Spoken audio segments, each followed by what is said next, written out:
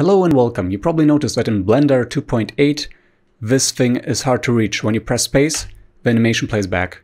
This thing at the bottom. Space, this plays back. In Blender 2.9 if you press space you get this menu. So to get to this menu you press now the key F3.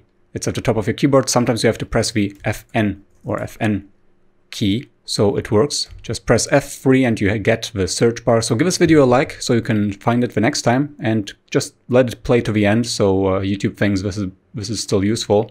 So again, you will find it next time. And give this video a like, subscribe to this channel, press F3 to open the search bar, F3.